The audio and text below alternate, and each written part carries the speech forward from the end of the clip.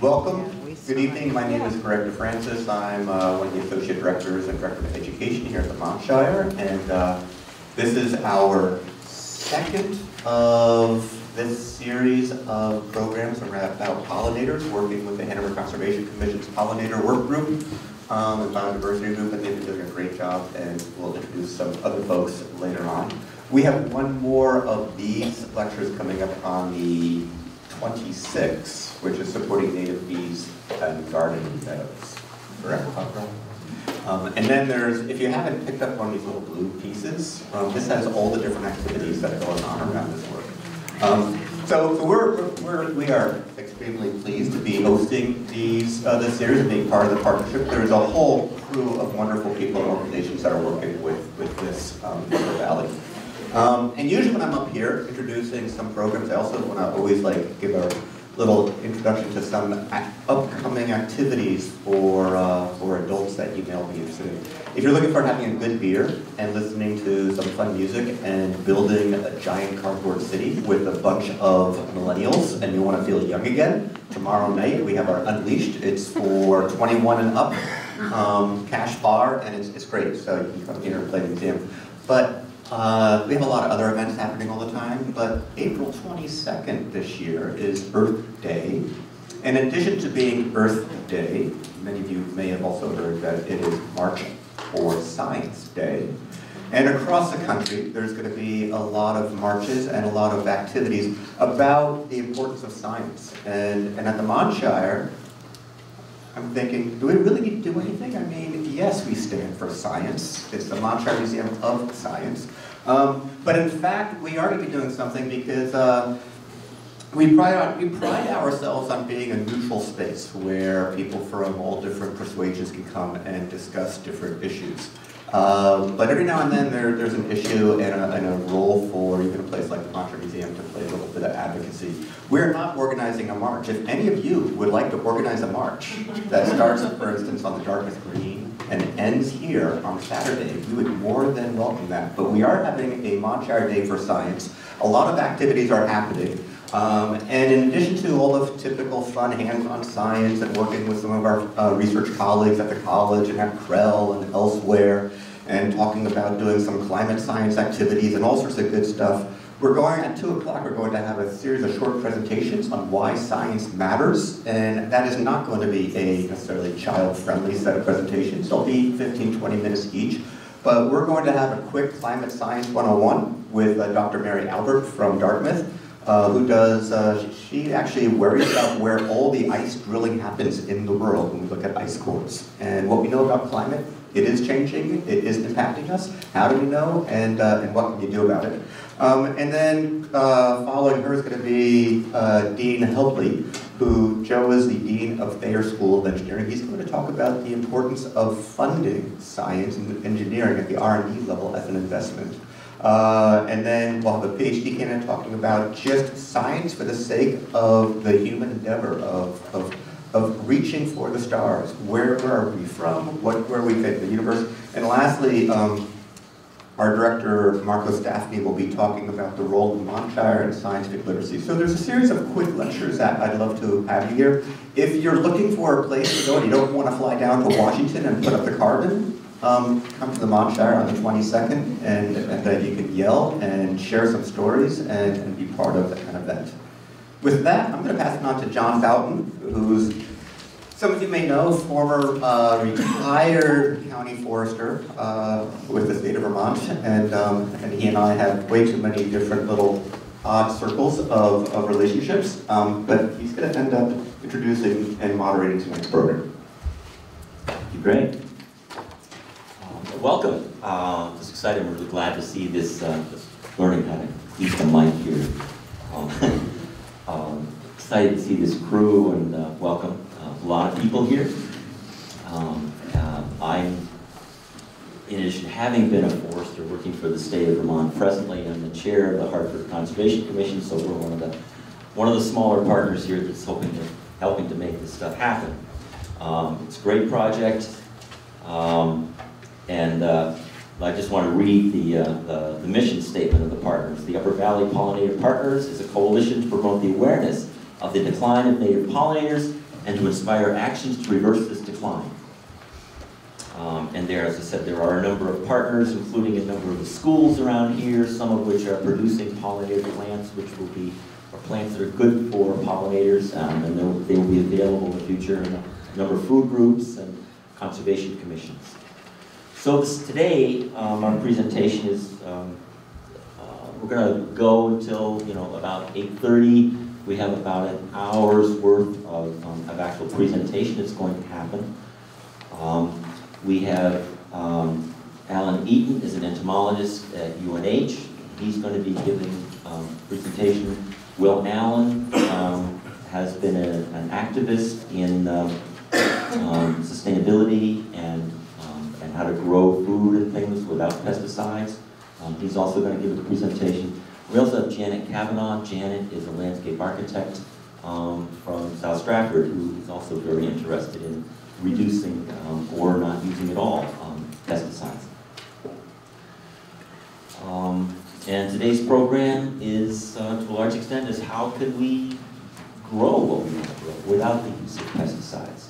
And so I'm looking forward to some good ideas, and we're also looking forward to having some questions and some discussion afterwards. So we're going to start off with Will Allen. Will is one of the managers of the Cedar Circle Organic Farm in Thetford, and he became involved with that in the year 2000. He has a long history as an organic farmer, student of the pesticide industry, and an activist. He's a native of California. He grew up on a farm, studied anthropology, and earned a PhD in that field with a study of forest farmers in Peru. He taught at the University of Illinois in California, and also been farming organically since 1968. So we've got some experience. In 1990, he founded the Sustainable Cotton Project to help farmers learn how to grow organic cotton and convince garment makers that they should use organic fibers. In Vermont, he's been active in the coalition to label GMO products, resulting in the Vermont law to do this. Currently, he's involved as a research director of Regeneration Vermont, which he co-founded recently, and their goal is to redirect Vermont agriculture towards methods that protect and enhance the natural environment. And he also has in the back of the book, he's got a display, and his book, The War on Bugs, is also here. So Will, welcome. Thanks a lot. Thanks a lot. I'm glad you all showed up. It was a nice turnout. Every time spring happens, everybody gets excited, and I get to get out in the yard again. So we're all excited because we start at the farm in mid-February. And we started in greenhouses, and now if you go in our greenhouses, it's spring.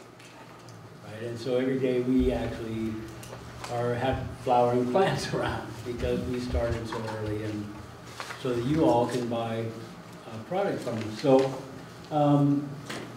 for a long time I've been trying to convince people that we probably don't need to use chemicals, and we get really good yields and quality without them, and the negative effects are so terrible that we ought to really start rethinking them, and a lot of countries around the world have. For example, Bhutan is going completely organic, and Denmark is going organic, and the state of Sikkim in India is totally organic. They've stopped using, large parts of Cuba are totally organic. You can't use chemicals in Havana. And so, I mean, it's, obviously, we have this huge organic industry now. We can do this without these chemicals. And so really who they benefit are really the chemical manufacturers. And a lot of farmers like myself, we call them our tools, but they're not our tools. They belong to Dow and Monsanto and DuPont, and and they've always belonged to them. Those companies are old. And when we were doing the Sustainable Cotton Project in California, a lot of people ask us, well, how do people get away with spraying these chemicals on schools and on the rivers and canals and churches and every place, really? We would take bus tours of people to show them cotton country, and the bus would get sprayed every time. Because they're killing all the cotton plants so that they're defoliating them so they could harvest them. So we decided, well, let's write a book about it. So we wrote this book, The War on Bugs, which is a history of how farmers got talked into using these chemicals. And so I've just done a little brief survey of that, just to give you an idea of, well, this is old. This is a lot older than we think. A lot of times we think, well, the use of chemicals started after the Second World War. They were all war toys, right? And they got turned into lawn chemicals and agricultural chemicals. But it really started after the Civil War, when they first started using arsenic, and then sulfuric acid, and then arsenic and lead. And so I just try to tell this story really quickly so that you get just a survey. And if you want an in-depth survey of it, the book, The War on Bugs, I bought a bunch of them, so I sell them for $10. And, if you get them from Amazon, they're $30. So. Anyway, so the first, let me just, can we just go back one? Yeah, okay, down. So we wanted to know who invited all these chemicals to dinner, right? Because all of a sudden we realized they're in all of our food. And who really invited them were the university and chemical companies themselves and the media, because the chemical companies started controlling the farm magazines, and the government, the United States Department of Agriculture and the Food and Drug Administration. Those were the people that invited these chemicals to dinner, and they're the ones that keep them at our dinner table. So the next slide, please. So the first, you can tell how old this is because the first anti-pesticide and food movements started in the 1880s, so the struggle isn't over. Next, please. And in 1869, the Colorado potato field was actually following the railroad across the country, and it started infesting all the potato fields. And nobody could kill it. Nobody had a cure for it, right? And the most comical cures would occur in the farm magazines. 2 pieces of wood that you would smash together, and they would sell that to you, and it would come in a kit, right? And so there was all this crazy stuff that they were trying to kill these bugs with, and so they finally started putting Paris green on it, which was a green paint pigment, right? That was mostly arsenic, right? And that was the beginning of chemical agriculture in this country, really. And the time period was really right around the close of the Civil War. So next slide, please. And the next thing that happened is once these chemicals became really,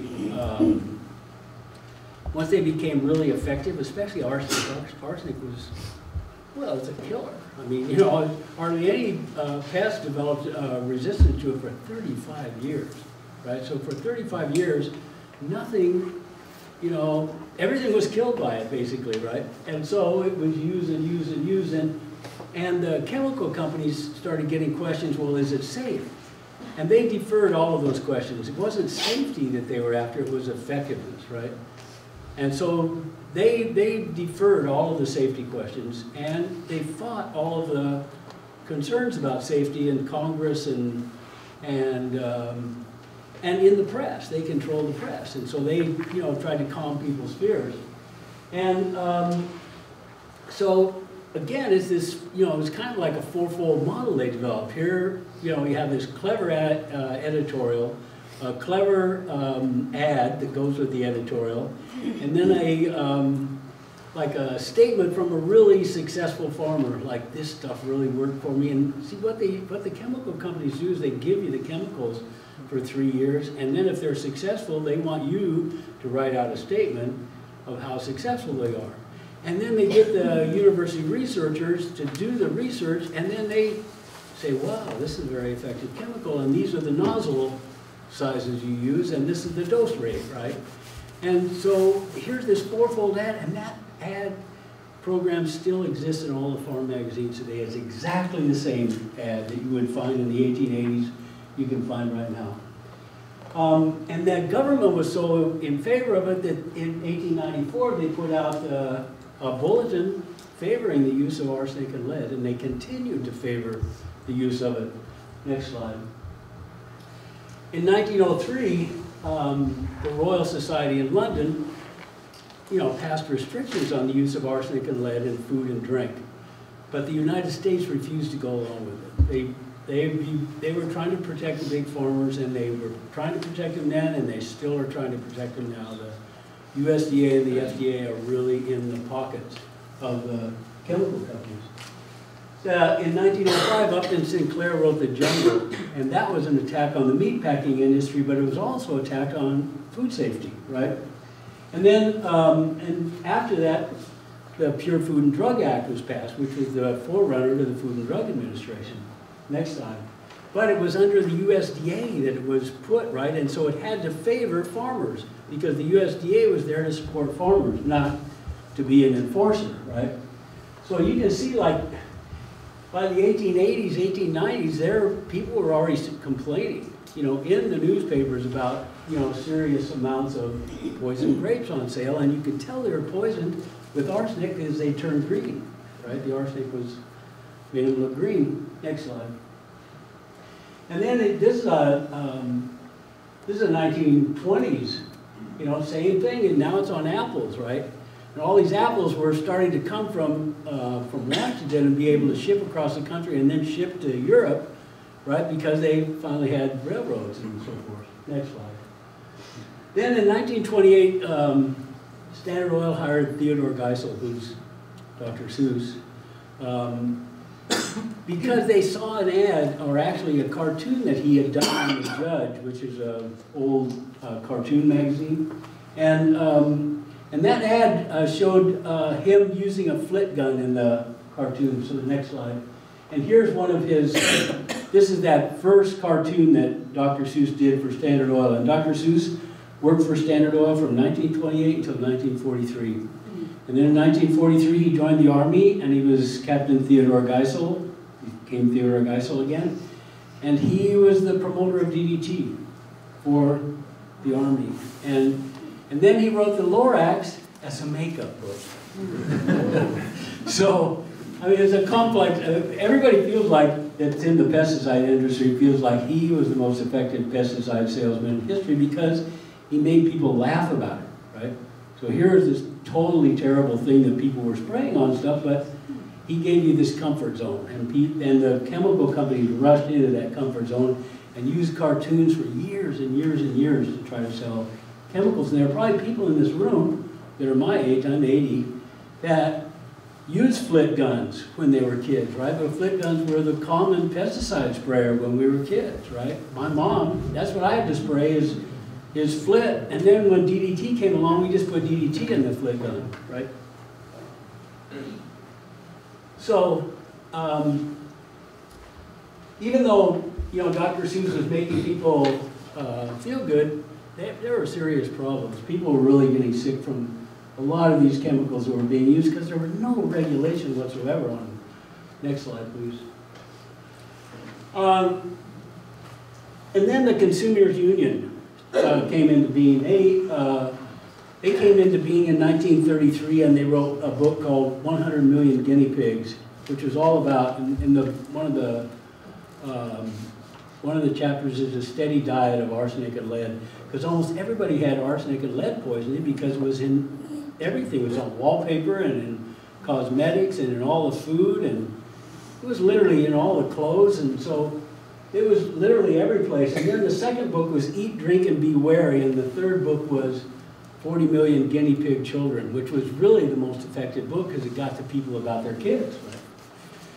Okay, and then, we've lived with this long history of pesticide poisoning, right? And probably one of the worst is the Bhopal incident in India in 1984, when a poison gas leak for cotton-producing chemicals, really, leaked and killed 8,000 people and blinded 200,000. Right? And we've never made reparations. The companies that were responsible for it was Union Carbide, and then that was bought by Bayer Aspirin, and they've never paid them back for any of that. So this is kind of what we're living with. Next slide.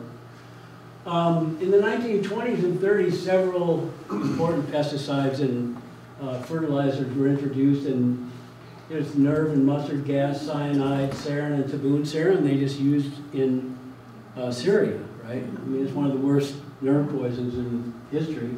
The bromides, including DBCP and methyl bromide, DDT and telone-2, and then fluorine and nitrogen fertilizer, which was also used for bomb material, and the organophosphate pesticides. And then, next slide, please. And then after World War II, all of those materials were applied on the farms, right? They became that's why everybody says, oh, they didn't start using chemicals until after the Second World War. That's why they started using a lot more chemicals, but they've been using them since the Civil War. And then after they started using all these chemicals, they introduced antibiotics, which enabled them to put all the animals in the same pen, right? So they'd have maybe 200,000 chickens in a pen, or, you know, they have 10, 12,000 cows right now, milk cows, right, in one facility. And then by the 1990s, they developed, you know, all of these incredibly effective hormones, right? And then in the really in the mid-90s, they developed genetically modified crops, but they did it in cooperation with USDA. And as the other pesticides failed, the corporations developed the neonicotinoids that we're going to be talking about a lot in just a few minutes. Next slide, please. And like, this is what I perceive the USDA is like, really, and that's why a lot of people feel it's like, well, it's a joke organization because most of the food chemicals and the lawn chemicals are not regulated, because they split the regulation between FDA and USDA and EPA. And so it's like same thing with the military, you know, you never know which budget is going where, and they're in competition with each other for budgets, right? And with each other for who regulates, right? So, so our deal is like, you know, we're trying to regulate factory farming, and we really feel like, you know, there's a good reason to do it. Factory farming is responsible for a big part of our greenhouse gas emissions, right? If we don't fix farming, you know, we can give it up on trying to fix climate change, because agriculture is really the soil is the biggest sink for carbon on the planet. And so, but if we farm poorly with all these chemicals, then that carbon is just eaten up with the chemicals, right? But if you farm organically and regeneratively, then basically we can sequester most of the carbon that's in the atmosphere and in the oceans. Because that's going to be there for the next 500 years. We're not going to get rid of CO2 or nitrous oxide for 500 years. That's how long they stay in the atmosphere. And so it's really good to stop emissions, but the other thing is you have to bail the boat out. So that's what we're about. And thanks a lot for coming tonight. Appreciate it.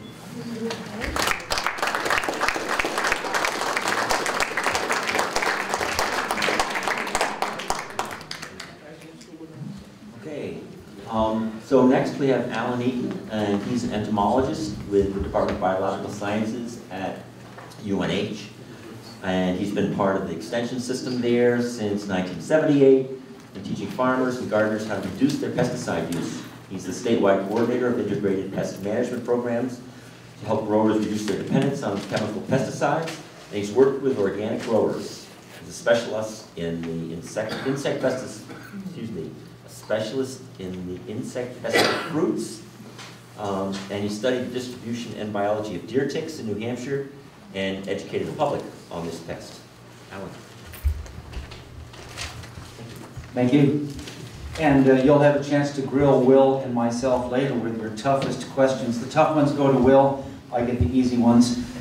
In the back, there's a couple of publications with my name on them, and I brought them here because at these kinds of presentations, I get questions about, well, do you have a publication on this? Do you have one on that? I listed a whole bunch of them here, as well as other resources that might be of interest to you. One of them, by the way, the one that's in black and white, has two sides to it. And the flip side is a real shorthand version of notes for what I'm going to say for the next 44 minutes, I promise, Barbara. So this is your chance. If you wish, you can fall asleep, and then at 43 minutes from now, you can wake up again and read the notes, and you'll know what I said. Barbara, we can go ahead. Even if you do not plan to use pesticides, chemical pesticides, I strongly urge that you write this number down and put it by your telephone. In my house, we have cleaning agents. There's all kinds of other things a 2-year-old could get his or her hands on. We have taxus bushes, eating the berries on those, toxic. There's all kinds of ways people can get into trouble. And so this telephone number works from any place in the entire country. It figures out what area code you're calling from, and it connects you with the Poison Information Center for your area, which for us is Mary Hitchcock Hospital that way, and only a short distance. How many people tonight from New Hampshire? All right. Grafton County, most of you? But a few somewhere else? Okay, so mostly from the Valley area, and again, for the people from Vermont, mostly from the Valley area, I'm assuming? Orange County, okay, good. Just wanted to check. We can go ahead, Barbara. I teach people about pest management. I was brought here in 1978 to run a New Hampshire Cooperative Extension's programs in pest management. You heard Will talking about how we got to this point in this country, our heavy dependence on chemical use in particular for dealing with pest problems. So when I arrived, a program had just been started, funded by the feds, that aimed to reduce our dependence on, over-dependence on these things, and it was called Integrated Pest Management. And the idea was, instead of using one technique alone, which many people would use as chemical insurance, basically spray every Tuesday or every Saturday, that worked. But they had a few little minor problems, environmental contamination, wasting products, great expense, exposure to materials, killing beneficial organisms, resistance developing, and on and on and on. So instead we teach people to manage pest problems. We have them use a combination approach. So you use several techniques together, not just one. And I teach not only backyard growers how to do this kind of thing, but commercial growers. We apply the same stuff to my tick lectures. I think next week I'm up in Thetford talking about ticks. Let's talk about the first one first. Let's talk about suppression and prevention. Go ahead, Barbara. And you can go ahead again. One of the first things I recommend to people relative to a backyard situation is that you make and use a garden plan. It helps you not only in efficiency of planning and knowing just how much space you need, but I learned year to year, this is an early one when I had some things that were placed too closely together, but you learn how much you need to get, how many plants you need to produce, how much seed you need to get. And it also helps me understand and remember, because I can't remember what I wore yesterday, let alone where I planted the corn last year. Was it this corner or that? I rotate my crops around, and this helps me do that. So there's many benefits to doing this, making and using a garden plan. Go ahead, Barbara. Using resistant varieties. This is a photo from an old garden catalog. And you can see these slicers. Marketmore was a variety I think is still available. And you can tell by looking in the catalog that that particular variety was resistant to cucumber mosaic virus, downy mildew, powdery mildew, and scab. And you could easily select varieties that were resistant to various pests. And especially with respect to resistance to diseases, this is fairly easy to do. The information is harder to come by relative to insects, but it's out there for those of you who seek it out. For example, anybody grow squash and pumpkins? There's a little critter called the squash vine borer. that hits many of our squash and pumpkins and creates all kinds of problems for us. One of the worst problems is for commercial growers is they know the time they have to spray it is when the plant is in bloom. That's the time we want to protect pollinators. What are we going to do? There's some species that are resistant to this. Anything in the Cucurbita moschata group, most squash and pumpkins are Cucurbita pepo or Cucurbita maxima, but butternut squash is a different species, Cucurbita moschata, and a squash vine borer almost never attacks it, and when it tries, they don't live very long. It's too resistant. So here's an example of one where you can get resistant varieties, and I major in butternut squash in my garden for that reason. And so there's other examples of this where if you look, you can find the information. One of the things that I see most commonly that I recommend to backyard growers is to get into the habit of when something is done producing, you chop it up and plow it under and pull it out of the garden. I went to visit a colleague. We were going to go to a conference. I waited out by the garden, and there were 3 or 4 chopped off heads of cabbage that had just been cut to be put into slaw and other stuff for the evening meal. But a couple of them clearly had been cut quite a long time ago. And I said, what are you going to do? And he said, well, we just leave the plants there, you know, once they've done their part. And I said, don't you worry about pests? And he says, they can eat as much as they want of those. I'm done with that in a plant. And I said, but there's 4 or 5 different species of insects that have multiple generations a year. And if you keep that crop residue out there, then they're going to go and attack the broccoli and the Brussels sprouts that you've got across the garden.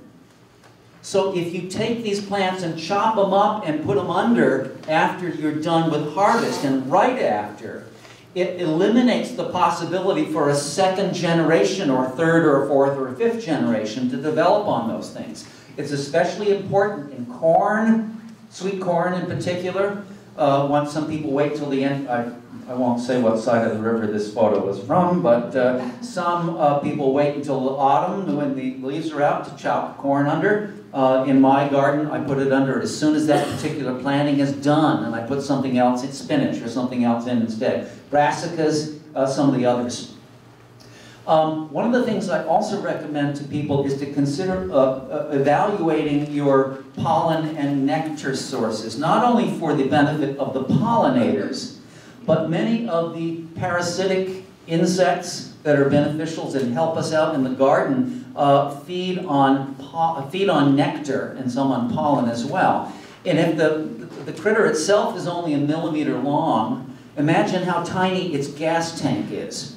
And if it's going to fill up with nectar, and then how far is it going to get? If you've got a 20-acre field with nothing but corn, and there's how many gardeners have a field that big? Okay, just. So if you have something that big and there's no flowers in there with nectar sources for them, they're not going to get to the interior of that planting. Whereas if you have flowers incorporated all over, then they're going to have a much better chance to be able to live longer, attack more of the pests, and do more good for you. And I also try to get people to think about the idea of looking at the whole season. It just started in New Hampshire. We've got summer already. It was the other day. And so I try to look and see if I've got something in bloom all season long, all the way up until frost, because that's what the pollinators and some of the other beneficials are going to need.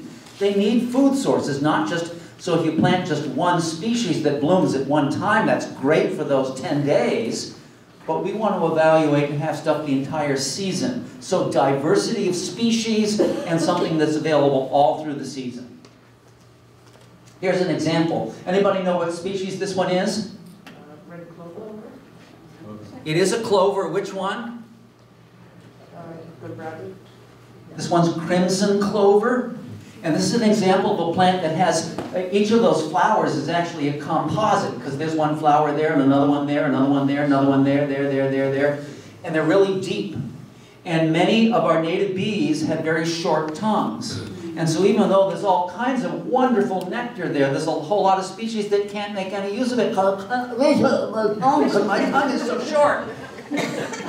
So we want to have a diversity of species. Can you go back one, Barbara?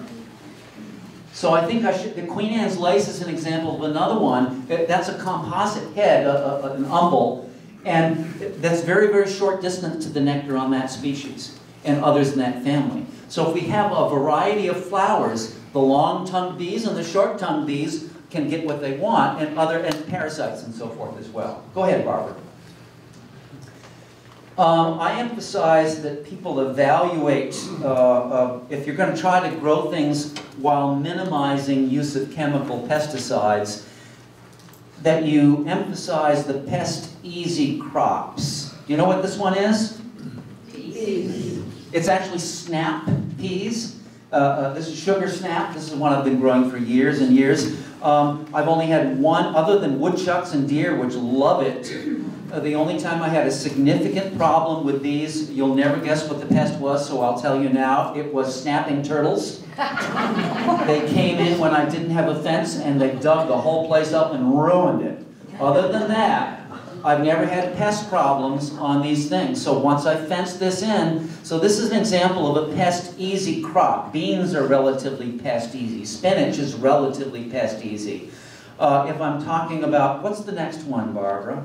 So potatoes, I think, are an example of a vegetable that's really pest-prone. I tried to make a list and then I forgot to bring it today. There's something on the order of a dozen insects that we have in New Hampshire that attack this, and something on the order of 15 or 16 viruses, and then a whole bunch of fungi.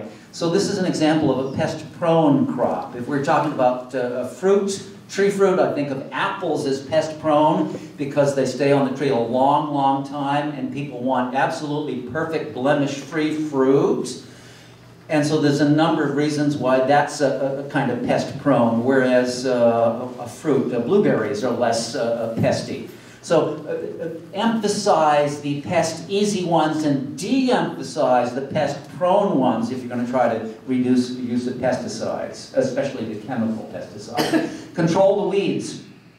This is my garden, by the way. Anybody know what this weed is? Say it louder, I heard the word. The mustard? It is, it's mustard, it's yellow rocket, which is in the mustard family. And so weeds themselves compete with our garden plants for space and sunlight, and for soil moisture, and for the nutrients in the soil. So themselves they're pests and competitors, but also, this is in the mustard family, it's in the same group as broccoli and cabbage and cauliflower and Brussels sprouts. So when I see a field that's full of these, and a garden that's full of these, I say, oh wow, they're going to have a real hard time with the pests that that attack cabbage and other stuff in that family. So think of these as also harboring pests. And I suppose if it's thick enough, it could hide the woodchucks too. But I'm thinking of the insects and the fungi and so forth that will jump from this weed to its relatives that you're growing right next to it. So think of this aspect when you're thinking about gardening and controlling the weeds. Let's move on and talk about monitoring. And I've got a publication on the website called Using Visual Aids or something like that, magnifiers and other visual aids in pest management. I wrote this only a couple of years ago because way back when I didn't need to have glasses or magnifiers or anything like that, but now I have to and I can identify with the situation.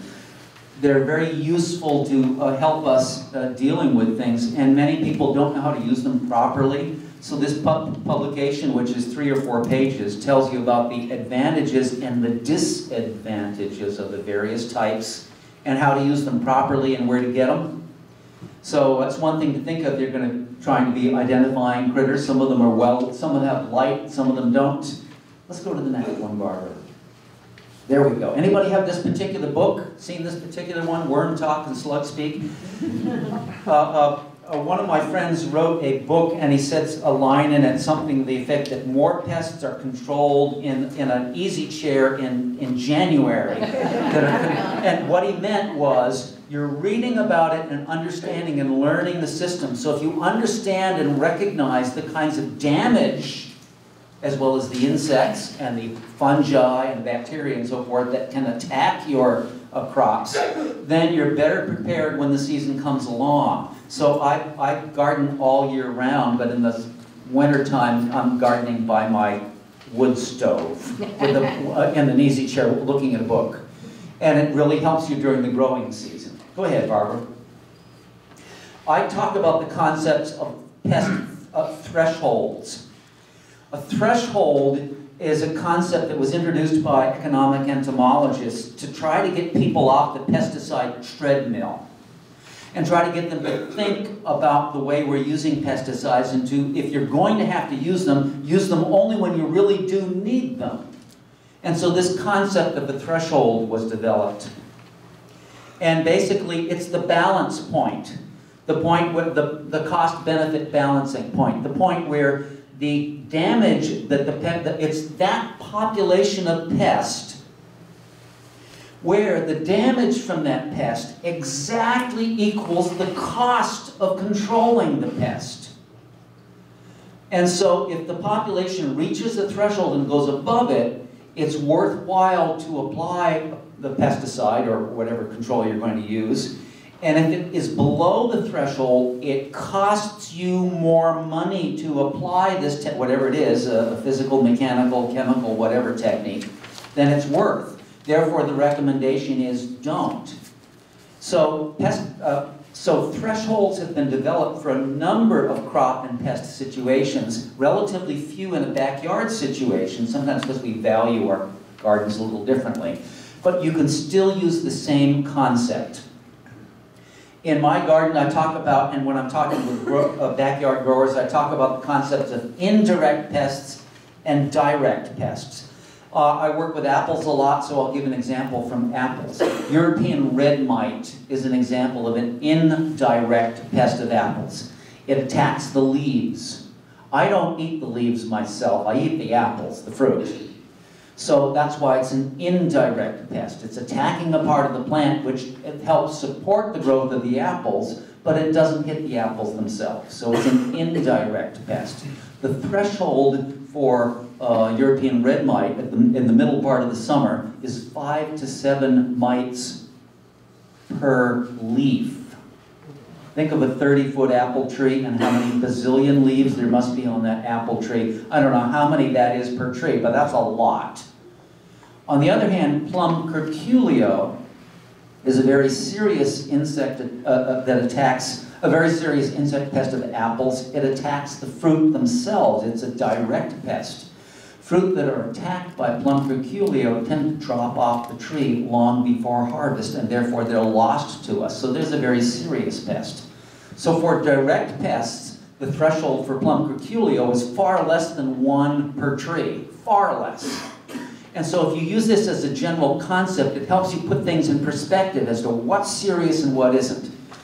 We get into patterns of being proud of our gardens and proud of our lawns that look so great and so forth, but I want people to start thinking about these concepts of the values and the costs of making these various choices. And then when you make your choices, make it that you've done it after having thought things through a bit. Let's go to the next slide. Here's how I do this in my place. This is my garden again. These little critters attack my grapes, attack my raspberries and blackberries, and I don't mind having, this is a few, but this is a little more than I'd like to see. I don't mind having a few holes on the leaves. But when they're so abundant that they start attacking my fruit, that's when I put my foot down. And so that's how I do, that's the way I apply these kinds of things and be thinking about this. How serious is the pest problem really? Let's go to the next one. Please, when we talk about monitoring for insect traps, with insect traps, this is one I want you to know about. I don't think I will ever, as long as I live, recommend that anyone buy these things. This is a trap for Japanese beetles. My colleague Dan Potter and his graduate students down at the University of Kentucky, or is he in Tennessee, did research to try out these commercially available traps. And yes, they do catch Japanese beetles. But he proved that they're far more attractive at attracting them in and they're very poor at catching what they attract in. Therefore, they end up increasing the population. So this is why I don't recommend you use this one. But there are traps that are out there. I was going to ask people to make the pledge, but we won't do that tonight. Go ahead, Barbara. On our website, you can see I work with commercial growers. We have an insect called the spotted wing Drosophila, which made it to New England in 2011 and has been a real problem for us. And this is one where we help the growers monitor with traps. They're not designed to trap it and control it. They're designed to monitor how many are up there so you know if the population's going up or going down and help decide what they're going to do. There are some examples of some of these, and for those of you that grow blueberries or raspberries, you can go to our website and see how we recommend monitoring for these particular things and the details. Go ahead, Barbara. Let's move on and talk about controls. I could give you the whole 4 or 5 hour lecture, but I figured you might not like that or be falling asleep. So we talked a little bit about suppressive and preventive measures, especially applied to backyard situations. We talked about monitoring and the various aspects of monitoring and learning what's out there and so forth. And the monitoring is used to tell you whether or not there's a problem and whether or not you may need to apply controls. Now we're looking at various controls, and the very first thing I show, now I'll show you the label on this side. So this is what I use when I collect Japanese beetles. And the way I use this is, as you see Faye doing it right here, you don't have to take each beetle and pick it off with your hand. You put this under the branch, you do it in the morning when it's cool, not in the heat of the day, and just tap. And they fall in, and I put a little bit of soapy water. So I put a little bit of soapy water in these, and they drown in them. And so this is what I use on Japanese beetle in my garden. By the way, I've been gardening in the place I am right now for 5 years, and I've yet to use a chemical insecticide at all. I grow 400 square feet of perennials, 500 square feet of annuals, and this is what I use for Japanese beetles. Go ahead, Barbara. There are some insect traps that are out there. This one will eventually be commercially available. This is one devised for apple maggot. We put a little sticky substance on it, and it's originally used to monitor apple maggots. But if you put enough of them out and put them out properly, they will control them for you. So there's an example of one of the few insect traps that's so effective you could actually use it as a control device. But most of them are monitoring devices. Although, as looking at this plot that we did using spun-bonded row covers, I've got a tiny little, this spun-bonded row cover right here is for a tiny field. And in case you're not familiar, I've got a couple of examples of these right here. This is material that's available that commercial growers are all over it. You can put it over the top of the plants, and in this particular experiment, we decided to push it to the limits. We put this spun-bonded row cover on when the sweet corn field was that high. The first thing we learned was, remember to put enough slack so it will grow up. That was the first thing we learned. And the idea was to leave it on there, and he's looking in because we're about to harvest it, first harvest. And we pulled the cover off. And we decided this was really pushing the concept because we weren't sure how much pollination we were going to get. This is corn is a wind-pollinated crop. But we found that when we did this, we had 10 days of earliness. By the way, in the foreground here, the same variety in the same field, planted in the same date. So this stuff is ready to harvest, and that isn't yet. And the only difference was the remade row cover that we put on it. It's warmer underneath that stuff, and it had the extra added benefit of keeping the insects out. So they didn't have to spray for European corn borer, corn earworm, fall armyworm, and some of the other critters that come in and attack stuff. And so the grower was really pleased and put it on his market stand earlier than anybody else in the area. So this one goes to a little bit of extreme. Go ahead and push it, Barbara, again and again. So you want to do 3 things. Number one, when you do this, rotate your crops. because some insects overwinter in the soil. And so if you didn't rotate, then putting the row cover over just ensures that the pests that overwintered in the soil stay in that area. So instead you rotate your crops.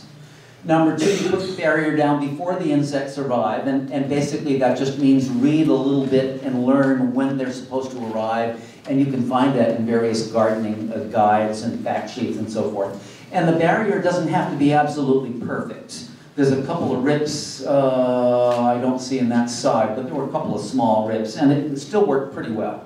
Go ahead. This is in my garden, in my backyard. That's what I do to protect my acorn. I love honey bear, a variety that my colleague Brent Loy developed. It's an acorn squash, but the squash vine borers love it too. So this is the way I protect it. And I look for the first female flowers. When I finally start getting female flowers, then the cover comes off and allows the pollinators in. I suppose I could hand pollinate it and do it that way, but this is what I do. So I use the same technology in my garden. Tart paper shields are available commercially. The one you've got right there in the picture is a commercial one that's beautiful round. This is one I made myself out of tart paper the last time I roofed the shingled the roof. And all I do is I make a slit in the center and make a little bitty Y-shaped notch, and then slip that right over this plant, right snugly there as soon as that transplant goes in the ground. When I first started gardening, I religiously used a chemical called, that's been so long, diazinon. And I used that as a drench to control cabbage maggot, which would devastate my cabbage crops. I haven't used diazinon in, I couldn't even remember the name. It's so many years, it's been 20 or more years, and I haven't used it since. So I use this particular technique. It forms a barrier that this particular insect can't get through. It lays its eggs at the junction between the stem and the soil, and any that get through, it's black. And so the sunshine warms it up, and it heats up the soil to a higher temperature than the eggs can handle, so it works two ways. I wish I'd thought of that and patented it. So here's an example that I use. Go ahead. And this, again, is my garden. I use cutworm collars. You can't do it on your beans, because every single plant you have to do it on, but I do it on my transplants. And I make a little collar out of usually waxed paper, waxed cardboard or something like that. It's going to last a little while. It's just a physical barrier that's only 3 inches high or so. And I fit it over each transplant and snug it into the ground. And all I want is protect that plant while it's really young and tender, like that bean was. And I dug at the base, and there's the cutworm. So it's just to keep the cutworms from getting it while it's really young and tender. When it gets a little bit older and a little tougher, then they can handle it. So a quick barrier that's used at the very beginning. Go ahead, Barbara. Anybody heard of Surround? Surround is a kaolin product that can be used. It's called a barrier, but they call it this because I guess that's the best term we could figure out to call it. The particles, when sprayed properly, can protect against a number of defoliating insects like Japanese beetle. The particle sizes are so small that they plug up the chemoreceptors in the insect's antennae, and the insects can't tell that what they're standing on is the plant they're supposed to eat, dummy. And as a result, they don't attack the plant, but you've got to put it on properly. Go ahead and push it 2 or 3 times, Barb. There we go. I think there's 3. One more. There you go. It requires really uniform coverage. This one isn't the best, because you see there's a blob, and then there's a gap, and then there's a blob, and another gap, and we'd like to see it more uniform, which usually means you have to do several applications. It's fairly easily washed off by the rain. It's non-toxic. It's fairly expensive, but it's an option. In fact, we're using it in our state, some of our growers, to protect against plum curculio, the insect I mentioned earlier, and apples, because there are fewer and fewer viable options to control it for backyard gardeners. They're growing apples. So that's an example of that. How many people knew that there's such a thing as a biological insecticide? Good, good. All right. So most people think of pesticides as things that are chemical agents, and many of them are, but not all of them. This is an example of one which is a workhorse for me. In this particular case, the brand name is Dipel, but there's several other brand names. The active ingredient is a bacterium called Bacillus thuringiensis, and it's a bacterium that kills caterpillars, but only when the caterpillars eat it. So they could walk all over the surface and not be harmed, and beetles could walk over the surface and not be harmed, and grasshoppers could walk all over the surface and not. It kills caterpillars, but only when they eat it, which means you have to be able to tell a caterpillar from a sawfly. That takes the advanced class. We're not going to have that one tonight. But when you do that, this is an example of an agent that can be very effective at helping control insect pests, and I use this on my cabbage and broccoli and Brussels sprouts, and once in a while, and on my tomatoes as well. So there's an example of one of these. Here's another that's a biological insecticide. In this case, the active ingredient is a fungus called Beauveria bassiana. It's an insect-attacking fungus. It can't attack plants. It attacks insects. That's why it was a good thing as a pesticide. There's another one called MET52, which is one that's being used to control ticks. So there's various, that's Metarhizium, this one's Beauveria. There's various examples of biological pesticides. These are amongst them. I just wanted to make you realize that when we say pesticide, it's not necessarily a chemical. Go ahead, Barbara. Most chemical insecticides are like double-edged swords, and I try to get people to think about the positives and the negatives before you make the decision to apply a pesticide. Obviously, the potential benefits of using it are aware to most of us. You know, it will control the pest, it will kill the pest and protect your crops. And so we know about that side. But we don't often think about, because Will talked about how slickly the advertising is set up, and how neat, how reassured and empowered you feel when you read these ads about how good they are. They don't tell you about the possible negatives. And so instead of automatically reaching for these things, consider both things. Go ahead, Barbara. These are just a few of them to consider. The toxicity of the product to the applicator, to the mixer, to the consumer, to the kids walking through the garden when you told them not to go through the garden because they just sprayed it. Drift. Lawyers call this chemical, wait, I have to lower my voice, chemical trespass, Your Honor. You sprayed it right here, and the target plant is right here, but there was a 4-mile-an-hour breeze, and it drifted over here, over the line to your neighbor's yard right there. Drift. Killing insect predators, parasites, and pollinators. Phytotoxicity, that's burning the plant that you put it on.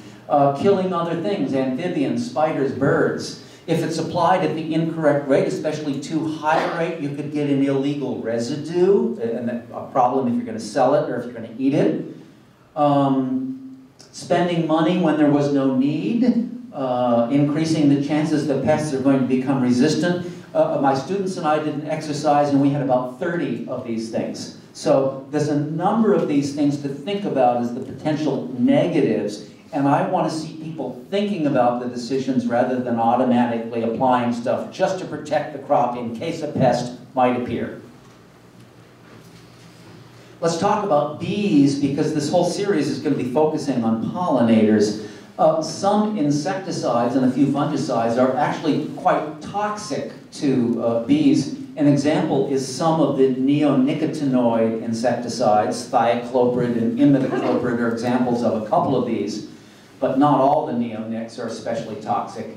The new products, the new labels, the ones out since 2015, I think, go ahead, have a symbol that looks just like this. And so in addition to the words that say dangerous, this is highly toxic to bees, the highly toxic products are also going to have that bee icon on them, at least the ones that were labeled after 2015. So this is gradually slipping into use. Of course, it doesn't help us for the products we purchased before then, but here's a change in regulations to make it a little more visible to us about which ones are especially potentially harmful.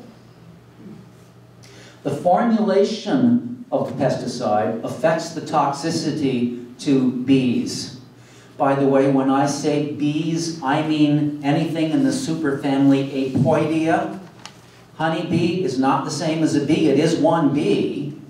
In my state, there's 200 species of bees that have been described. 200, and they're still looking for more. They're expecting to find more. So there's a lot of species of them.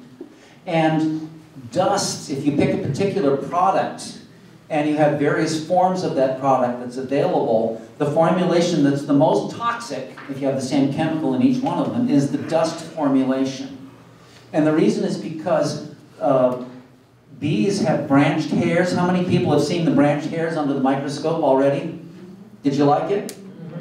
So we'll turn that on afterwards, you can see it again. Bees have branched hairs on their bodies, and pollen grains are just about the same size as dust particles in dust formulations of pesticides. And because they're the same size, they're also electrostatically attracted to the bees' branched hairs. That's what makes bees really good at collecting pollen. And then bees brush it off and pack it in and put it along with their food that they're going to eat. So dusts are the formulation that's the most toxic way to apply these things. The next one down that's almost as toxic would be wettable powders for the same reason.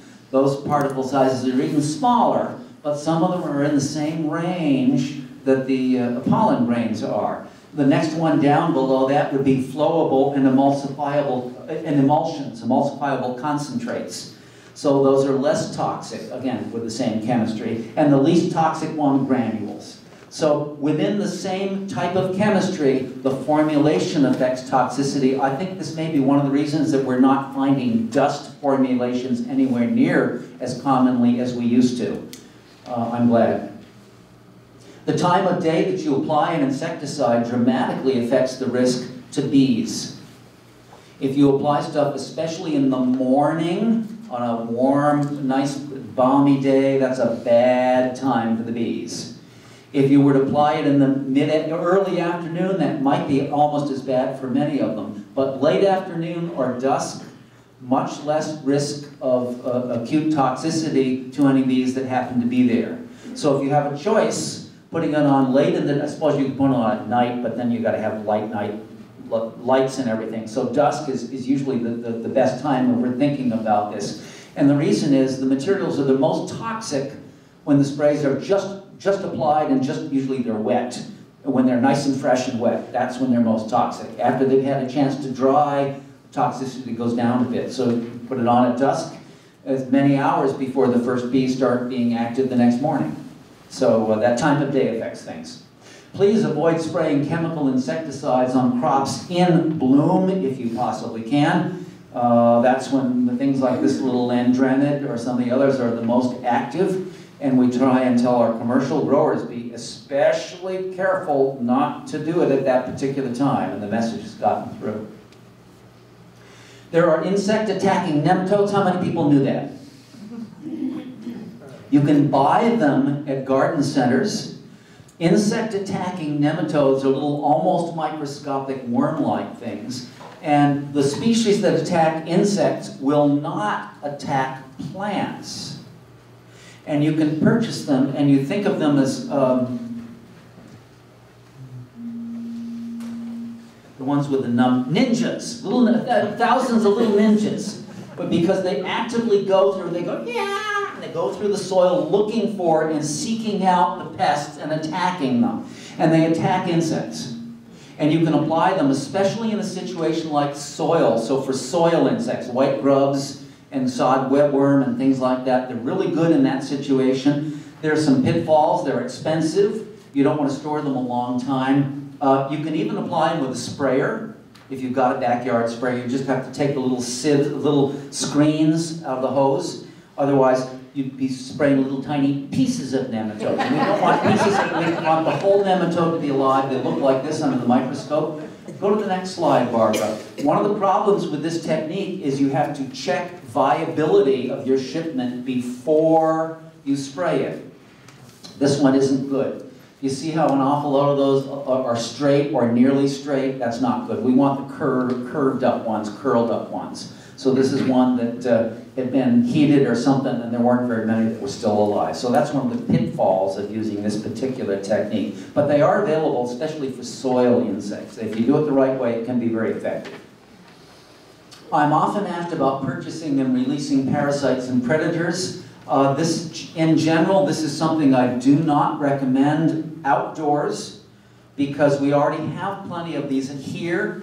And it's hard for you to know enough about which ones are appropriate to introduce that you do the right ones. Additionally, many of the ones that are purchased are actually collected in the wild and we're pulling them out of there to bring them somewhere else.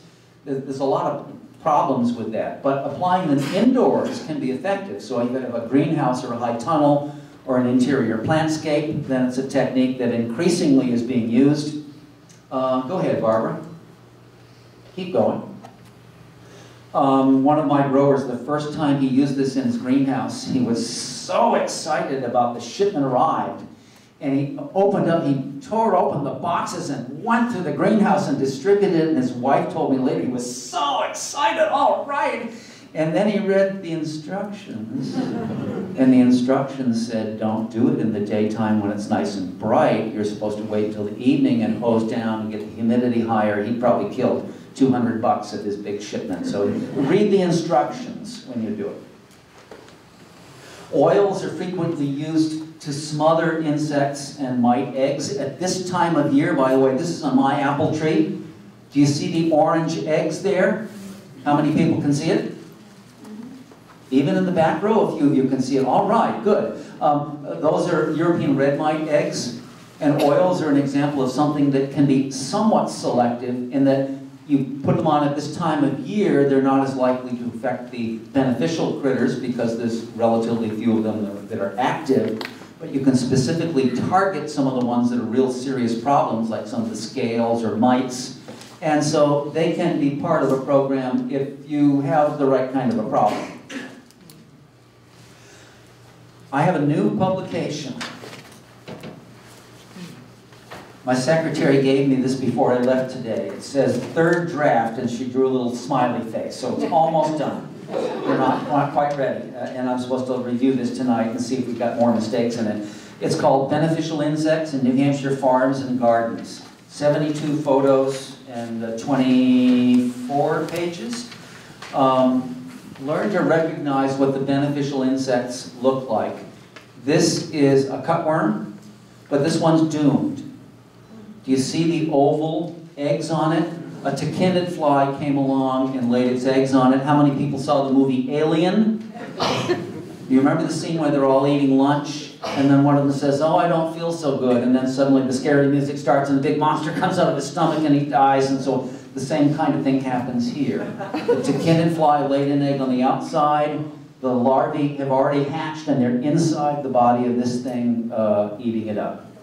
And so by recognizing these, you can recognize some of the good guys. Here's an aphid mummy. I had a couple of growers who tried to spray for those, and they said they're still there. And I said they're still there because they're dead already. They're mummies. Go ahead, Barbara. This is Selenius. This is an assassin bug, one of the predators. This is in my garden. One of the regiviids. Go ahead. So this new publication is going to be on our website shortly. I wrote it because I wanted people to understand what the good ones look like. Instead of seeing all the fact sheets and all the publications seem to concentrate on the pests. Go ahead, Barbara. So to preserve and protect pollinators, keep pushing there. That's good. There's several things we can do to conserve these things and help them out. Conserve natural areas. Pollinators need nesting habitat and foraging habitat. But if we spray and pave and plow everything, there's not much left for them places to live. So that's one thing we can do. Minimize our dependence on chemical pesticides is another. When we're using pesticides, we want to limit the risk to bees by the kinds of things I talked about a minute ago, not spraying stuff in flour and so forth. Go ahead. Reducing tillage to give the ground nesting species more opportunity. Next one. My colleague Frank talks about what is good bee forage area.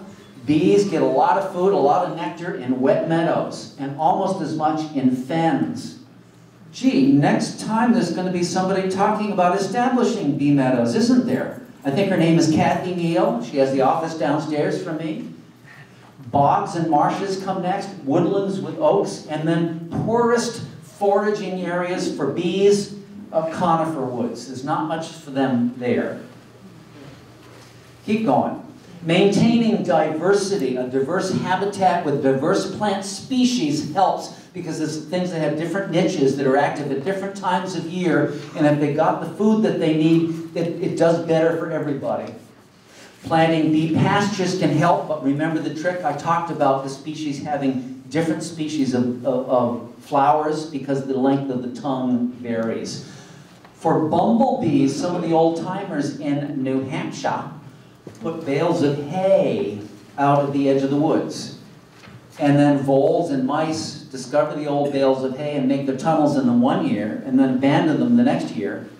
Bumblebees seek out rodent nests by the smell of the urine, and they use that as their nest the following year. So this is a trick some people in New Hampshire have used. Go ahead, Barbara. So there's our website, extension.unh.edu. You can get this particular publication and dozens of others that'll help you through the year. When you go to the website, it looks like, at least last time I went, it looked something like this. On the upper right, do you see the word publications? Push it again, Barbara. Keep going. Now do you see the word publications? And then go to the next one. When you go to, it takes you to the publications page, and then on the left side of the page are all these choices. There's so many hundreds of publications, we put them in different categories, and they're alphabetical within the categories. You could go crazy downloading all these hundreds and hundreds of publications. So that's what we've got at our website that'll help you out. More than just stuff on pests, there's all kinds of things that you see. I think there's one more slide. That's it. So I hope this has been helpful to you. I could go on, as you might guess, for a long, long time. Later on, after we're done with questions, there's photos to look at, there's specimens to look at, there's a microscope with stuff to look at. Thank you for your attention.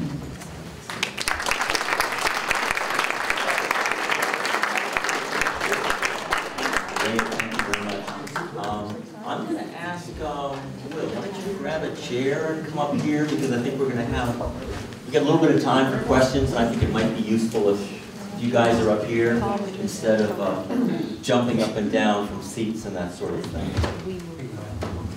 Thank you. Great. I'm also inviting Janet Kavanaugh up here. She's I think I mentioned earlier, a landscape architect, and may have some ideas that she'd like to share. No, looks like they don't have any questions. We can go.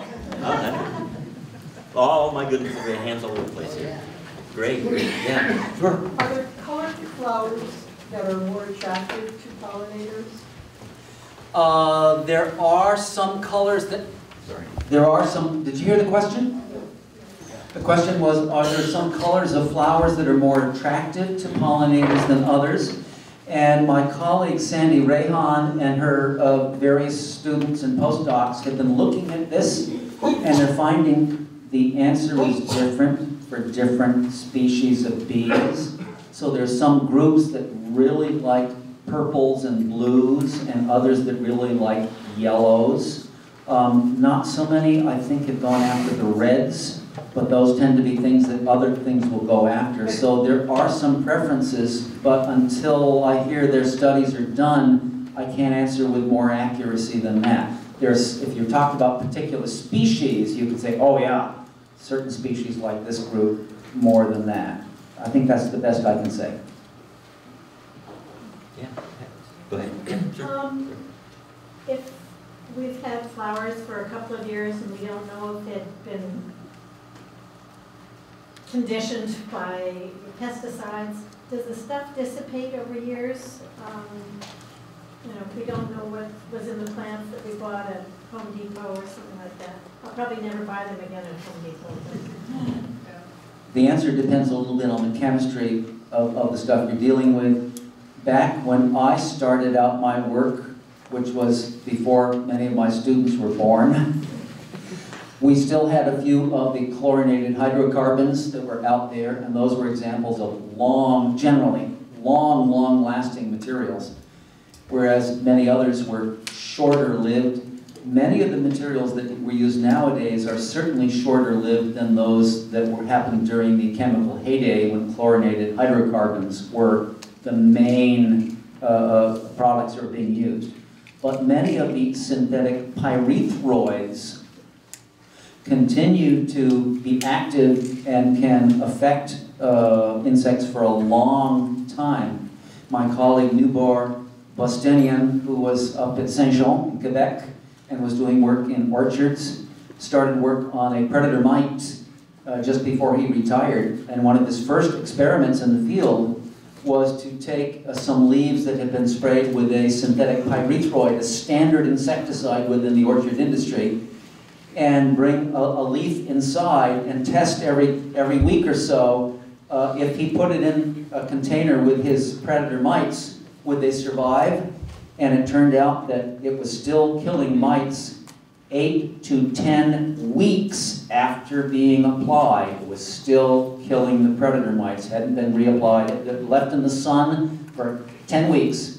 So there are some materials that can have a fairly long residual period. Will, did you have any comments to add to that? I wanted to ask also that perennials, if they come up again the next year, will that stuff be residual and killing bugs the following year? With materials that we're applying nowadays, that should not be the case. They should be breaking down. At least that's my expectation. Will, what do you want to say about that? Well, a lot of the chlorinated hydrocarbons are still around. Calthane, which is a miticide called comite or omite, is still with us. And it's still, I mean, just 5 years ago they found calthane in the water in the San Joaquin Valley of California, and it had large amounts of DDT contamination in it. Because they're related chemicals. Atrazine is another chemical that is a chlorinated hydrocarbon, and they're still using it in Vermont, right across the river, on all the corn, and they use it in New Hampshire, mixed with metolachlor in a mix called Lumax. And it's the most common corn herbicide in New England. And it's a long-lasting pesticide. That pesticide is probably going to be with us for 200 or 300 years. Arsenic and lead, 200 or 300 years, at least. Because they're heavy metals. Where are they going to go? You know, they're in the soil for a long period of time. And there are some fields of that are organic where farmers can't grow root crops because there's too much arsenic or lead, and the root crops take up the arsenic and lead. You just have to be careful, and the best thing you can do is get your soil analyzed. I tell people that about their backyard garden: get your soil analyzed. And don't be afraid to spend $22 on your garden to get that analyzed, because it'll tell you an enormous amount of stuff, and it'll tell you if you have high levels of chemicals that you might be worried about, whether they're pesticides or whether they're just naturally occurring in the soil. I'd love to see Vermont and New Hampshire go organic. Are there any organizations that are heading in that direction? Is there chit-chat in that direction? And I have no idea. Yeah, we actually are causing as much trouble as we can, but we're doing it collaboratively in the sense that one of the good things to see about the modern world is we keep track of everything. The Germans taught us that during the Second World War, and we learned our lessons well. And so there's a lot of data, that government data that exists. And one of the things that we've done for years, when we were running the Cotton Project, and when we run Cedar Circle Farm, and now we're running this organization called Regeneration Vermont. And the goal of that organization is to try to get Vermont to go organic, to be the first state in the United States to go organic. And we've been working with Ben and Jerry's for the last 3 years because we analyzed the data on corn in Vermont and found out that the pesticides used on corn had increased 39% after genetically modified corn became dominant. And we found that nitrogen fertilizer increased by 17%. Then we took that data to Ben & Jerry's and to the Secretary of Agriculture, and now Ben & Jerry's is trying to figure out, well, how can we switch over to organic, and we're trying to help them out. And the idea is to try to get, same thing we did in cotton, is try to get, you know, significant companies to make the change. We got Patagonia to make the change, right? And to organic cotton, and that got Esprit to make the change. And then that got Reebok to do it. Then it got Levi's to use that cotton, right? And that's what we're trying to do with Ben & Jerry's. If we can get Ben & Jerry's, which is an international company now owned by Unilever, if we can get them to start changing, that's our strategy. And so we're meeting with the CEO in a week and a half of Ben & Jerry's because we just kept pushing. We've analyzed all the data on how the dairy cows are treated. The dairy cows only last 2.4 lactations. I mean, by the time that they're sent to the feedlot, they're only 5 years old. They're like baby cows, you know, but they max out the production from them for the first 2.5 years, and then 57% of the meat in the meat market, beef in the meat market, is dairy cow meat. And dairy cow meat has the highest levels of antibiotics. So we're trying to use Ben & Jerry's as an object lesson. Okay, if we can get Ben & Jerry's to switch, then we can probably get Green Mountain Greek yogurt because they need low-fat milk and Ben & Jerry's needs high-fat milk, right? So, How do we support that? How do we help you out? What do you oh, want well, from we us? have a website and a PayPal. You can give us money. And not just that, but we take, you know, take volunteers. We do a lot of stuff And where that's Regeneration Vermont? Regeneration What Vermont. about New Hampshire? I mean, we live right on the edge of the Connecticut River, so when we look across the river, we see you guys. You know, we're not prejudiced. And also, in our situation, on our side of the river, New Hampshire was one of the first states that had a state certification process for organic farms. It was actually a little more stringent than the federal ones that were originally. And New England was where NOFA, which originally was the Natural and Organic Farming Association, now I can't remember the name for the new acronym, but that's where it was born. MOFGA, the Maine Organic Farmers Association, had already been in existence when NOFA started. And so it started here in New England, in New Hampshire and Vermont, and then spread to multiple states across the country. In our state, the amount of acreage and the interest in organic farming continues to grow, but it is still, farming is still dominated by non-organic enterprises. So it's increasing, it continues to increase. It offers marketing opportunities to many of our growers, and with the ability to, with local markets that are consumer driven, because a lot of ours are direct sales, we have the ability to move stuff faster than some other parts of the country. And how do we support that? I guess part of it is buy with your feet. If you want to see more organic growing, then go patronize the growers that do this. Tell them you do so, buy their products. That will help move that agenda if that's what you wish to do. Excellent. Thanks very much. Okay. I'm going to interrupt and I'm going to pose my own question, if I may. And I'll get to you, and we'll get to some others. I think the political aspects are really interesting, and we're sort of talking about sort of why production of food, what we eat and what we can do in terms of production there. I'm kind of interested a little bit to turn this discussion a little bit towards what can we do in our backyard. Most of us have, well, I own an acre of land, and probably most of it's trees, and there's a little bit of stuff in the front that looks a little bit like lawn, and a little bit of stuff in the front looks like gardens. But I'm sort of wondering what, any comments about what we might do in our own little quarter acres or third of an acre? Comments from anyone? Hello, everybody. We learned a lot about pesticides tonight, and I'm a landscape architect, and from my point of view, on the local backyard level, most of us, there's really no reason to use pesticides on our lawns or on our shrubbery, and I would just not do that personally, and I would suggest that to everybody here. And voting with your feet is what we need to do. Go organic. We can buy organic perennials down at Cedar Circle Farm, and you can ask our, the nurserymen that we frequent to ask them what their policy is on spraying. Obviously, they're trying to produce plants that are, for us, bug-free, perfect. So we need to not expect that. We need to just back off and try and accept that things are not perfect and that and that's the way things are. So if all of us in our own homes just did not buy any of this product, then I think that would be a good thing for the environment.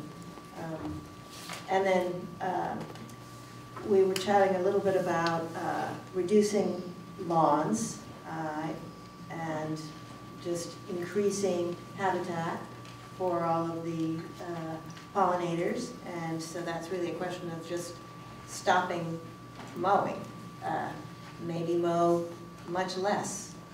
Leave the edges of your garden, leave leaf piles, just not be perfect or expect that kind of thing from your own garden. And these are things that I would suggest. Simple, do less. Yeah, go ahead. Sorry, I'm going to, the young woman behind you. Thank you so much. I learned a lot. I know you're giving the TikTok, it's on the calendar, we're going to be there. But my question is this. There are some companies, ticks are a tremendous problem, as you know, and it takes a lot of joy out of the summer for us. And there are companies out there that say they have products like this company called Pure, which will kill ticks, but nothing else, and I don't know enough to know, is that true? Is there such a thing as something that will kill all the ticks but not hurt anything else?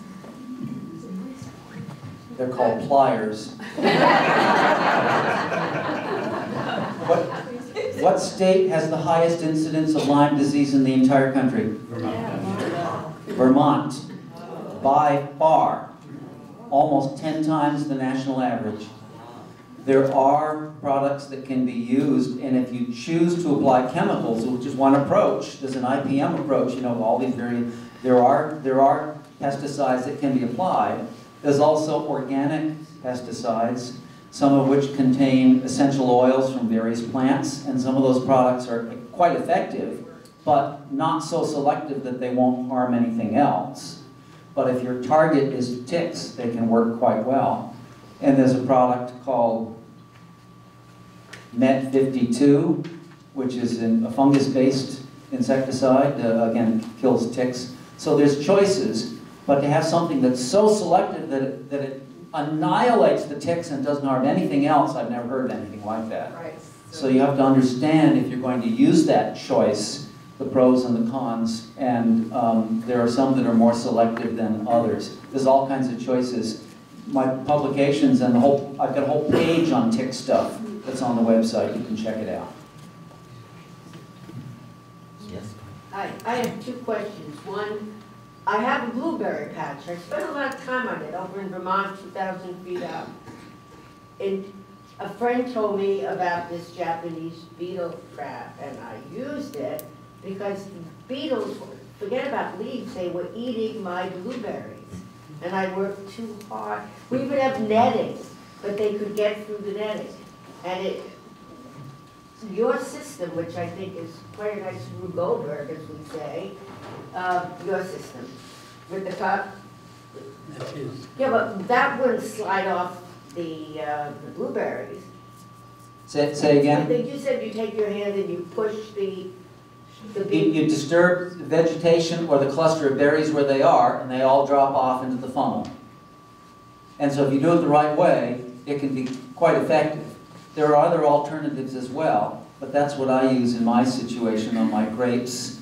And I'm going to be starting blueberries this next year, and on my raspberries and blackberries. What part of the state are you in? I'm near Mount Holly, near Okemo, 2,000 feet up. So that's one of the places where Japanese beetles haven't been there too many hundred years, whereas I'm where they've been around a little bit longer. The first years they're there for a few years, that's a real serious wave of them, and they're pretty tough to deal with. Could I also ask you quickly about ticks? Because when we first went to Vermont 60 years ago, ticks were not an issue, and they weren't an issue 30 years ago, or 25, and all of a sudden, we're getting ticks up there, 2,000 feet.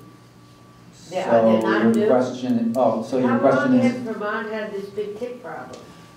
Vermont and New Hampshire share the same situation and same history. I assume in that ticks seem to be reestablishing in areas where they may have been wiped out earlier. In my state, around the 1860s to 1880s and 1890s, the entire southern half of the state was pretty much, all the forests were cut down, everybody was raising sheep, I guess merino sheep and others, and that was the money maker of the time. Ticks, the greatest mortality factor for ticks is drying out.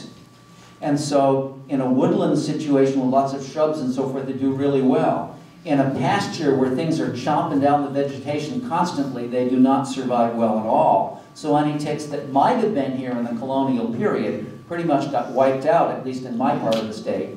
And then slowly, as the forest regrew, they've slowly been reinfesting this area. When you don't have any wings and you're as small as a tick, it takes you a long time to reinvade. And so it takes them a long time. We're also making changes to the habitat that make it even better for the ticks. But that's more on that next week in Thetford. Well, let me just say another thing you can do that works really well for taking care of insects. You can vacuum them right off the plant. You have a little dust buster. You can vacuum the insects right off the plant. And they have machines for farmers where they have vacuums that go through the field, and they vacuum all of these pests up. On a lot of organic farms use vacuums all the time. Big vacuums. Big bug vacs. They go right over the rows. Right. And so you can vacuum a lot of these things off and, you know, and save the stuff. I mean, use a clean canister when you do it. Save the stuff, then you can make a little pesticide out of it. You just cook it up with a little bit of, with vinegar, and just spray it right back on the plant. It really works well. But you can vacuum up a lot of stuff, and it's, you know, it makes it really easy. I like this little, you know, collection device. I wish I could patented that, yeah. All the questions Somebody seem to did be on patent this the bug side of bag. the audience. It's not.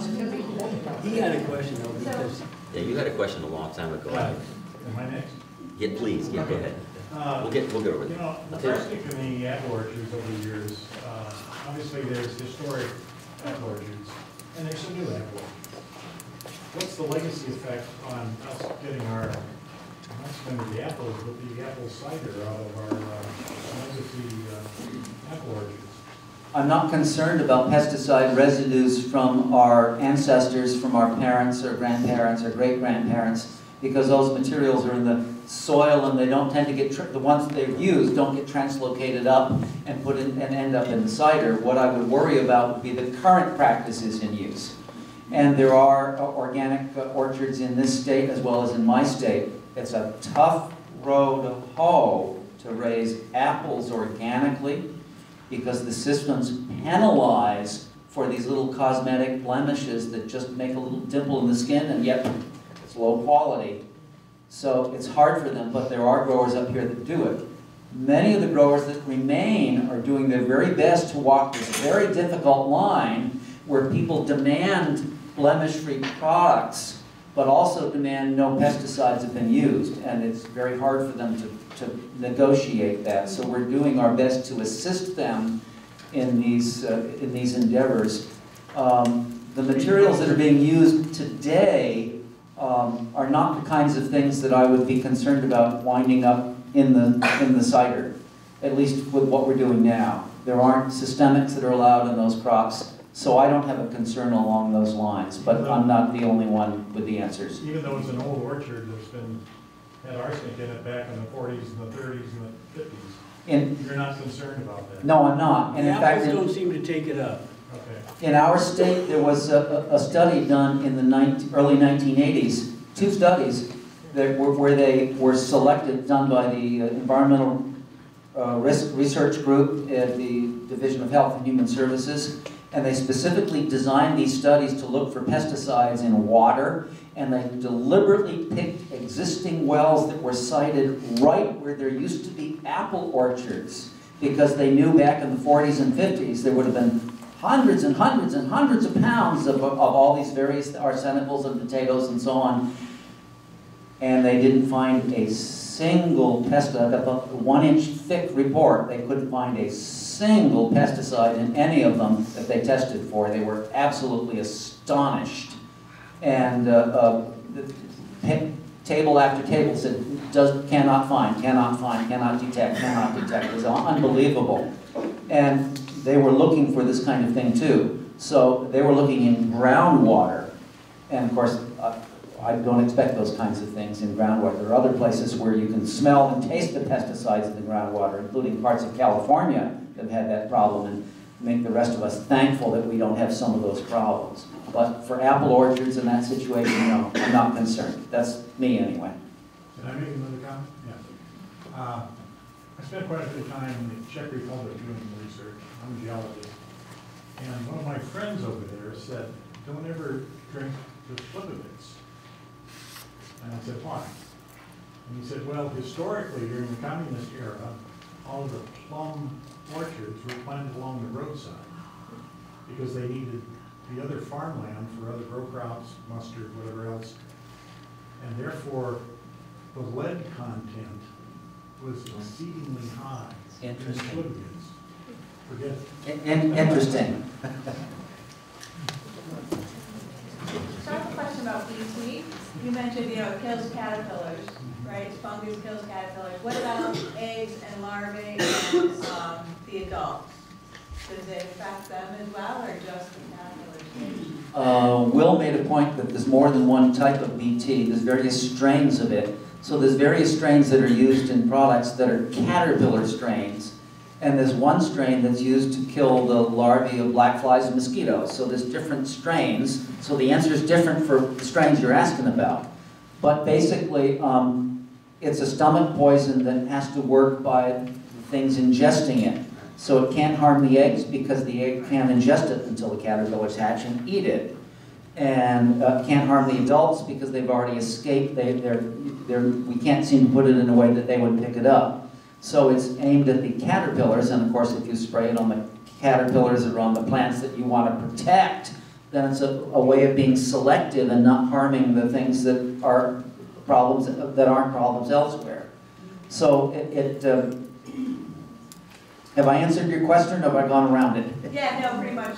I hate those tomato hornworms, and they are gross. And but I wouldn't want to do anything that would like kill monarch butterflies. Then I wouldn't spray it on milkweed. Right. So, and that's the answer. I spray it on my tomatoes because I don't like hornworms either.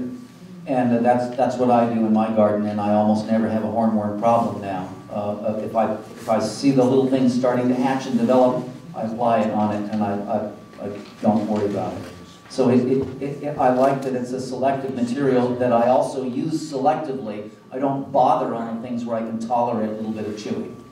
But some of the things I don't, I shouldn't say, I served friends and we served broccoli and there were some caterpillars in the broccoli. Gotta be careful about some of those things.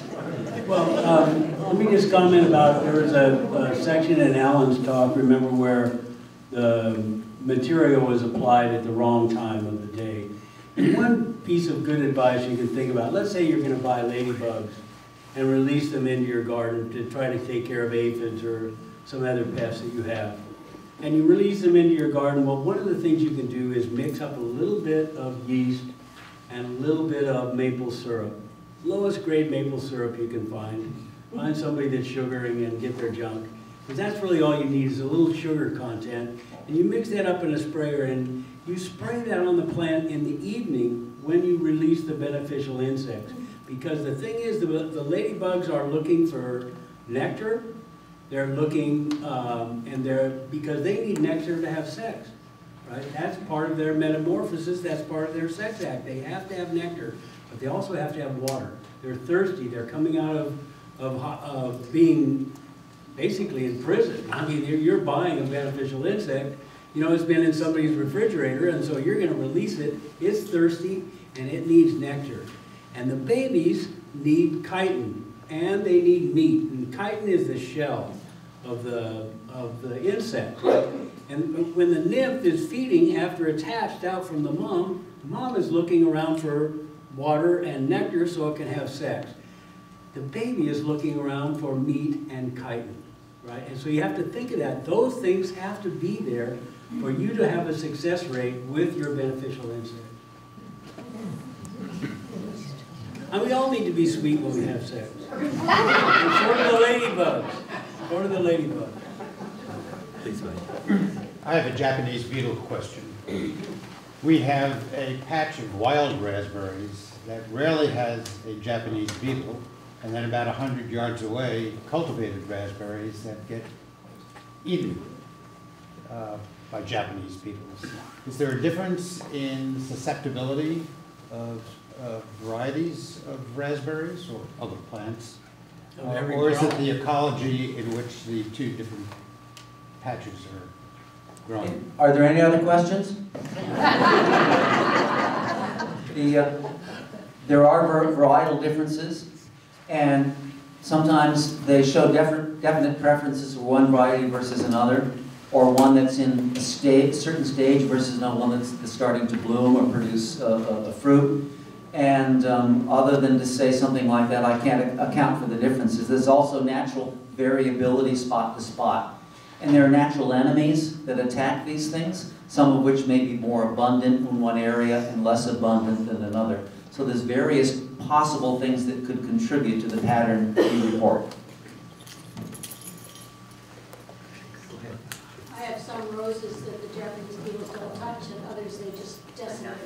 And they're all pretty much in a close enough area that I don't think it's anything other than they don't like some of them and they do like the others.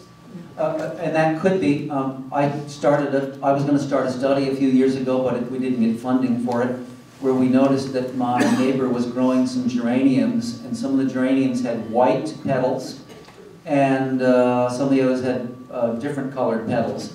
And day after day, under the white petal plants, we would find dead Japanese beetles. What's going on? It turned out to be that some of the things are toxic to the beetles, and yet they don't know it. And so we were going to investigate this a little bit farther and see what we could do. And I found some research demonstrating that we know that occurs and that certain of the pigments are toxic, but we weren't funded, so I didn't go in that direction. So there's all kinds of potential answers that sometimes they like it and they don't know anybody any better, and other times they don't like the taste, and it may be because there's some toxins there. So there's a number of potential contributors to that situation, including that there's different pigments, some of which are toxic to them. Interesting. Let me give another example of there's all kinds of different variations in species of crops. And take squash, for example. A lot of people get squash bugs on their squash. Well, there's one variety, well actually there are 2 or 3 varieties, the red curry and Turk's turban.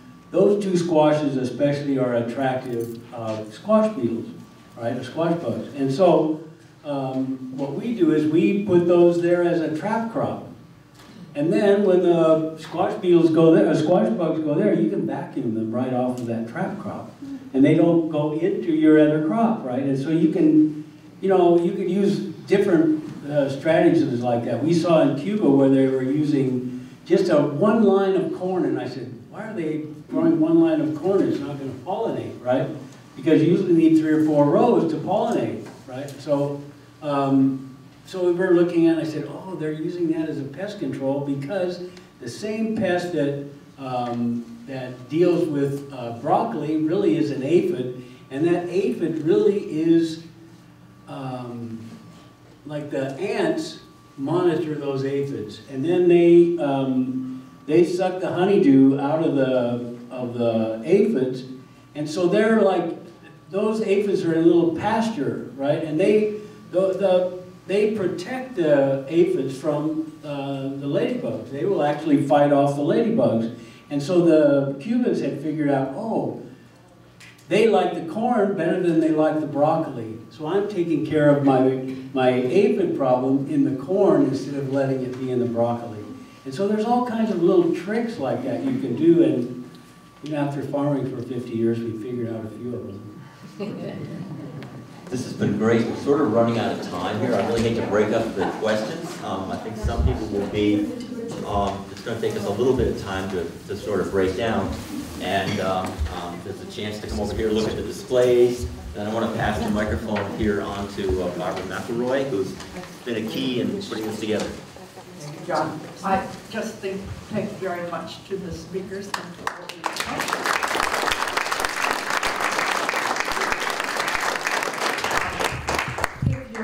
how many of you are thinking a little bit about putting in a pollinator garden, or maybe building a bigger one, or want to know about making a small meadow? I urge you to come to the next meeting in the series on the 26th of this month, after Easter. And also, there will be a field exercise at Chuck Worcester's farm in Hartford, where we will learn about establishing meadows, maintaining the meadows, mowing, which is a huge problem. With, you know, you would notice the road crews may be taking out all of the asters and goldenrod right when they're at their peak. And so there's nothing out there for the fall pollinators. So we, so take that blue sheet and mark your calendars. Good stuff is happening. So thank you. Thank you.